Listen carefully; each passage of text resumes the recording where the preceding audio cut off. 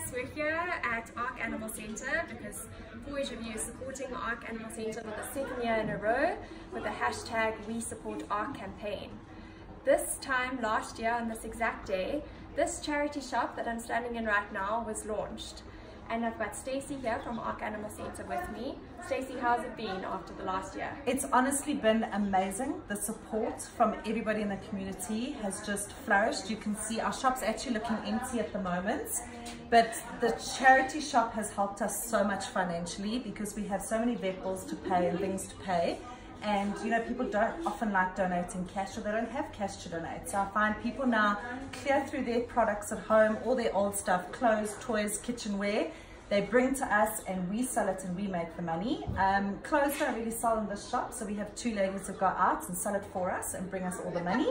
So honestly, the shop is doing very, very well. So thank you to everybody. We will continue to grow the shop. Please don't forget to bring any other thing that you've got at home that you don't need anymore. Bring to us, we'll turn it into cash so we can rescue more pups. Perfect. And is there anything else that the centre needs in general? So what we're doing is we're not moving away from the shelter, but we're trying to grow the shelter because of the fact that financially, you know, everything goes up every time and every couple of months. So for us to rescue more puppies and carry on doing what we're doing, we've opened the charity shop. We've got the coffee shop over there where we sell cupcakes and treats and all things like that that people can buy. And then we're also launching a walk park. So the walk park is going to be for people to bring their dogs, come have a picnic. We're going to have different picnic areas. We're going to eventually have a restaurant up there. We're going to have an agility course. So it's going to be a whole big fun area. You can bring the kids, they can bring their bikes. We've got a kids area. So that is actually something that we're trying to do now. I don't know if you saw up there earlier, people were putting out picnic areas and paving.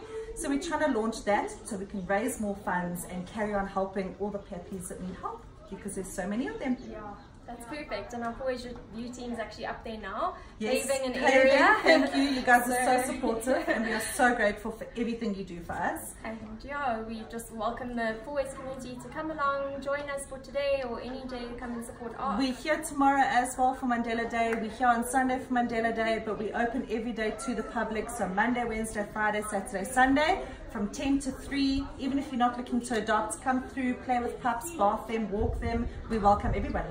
Great.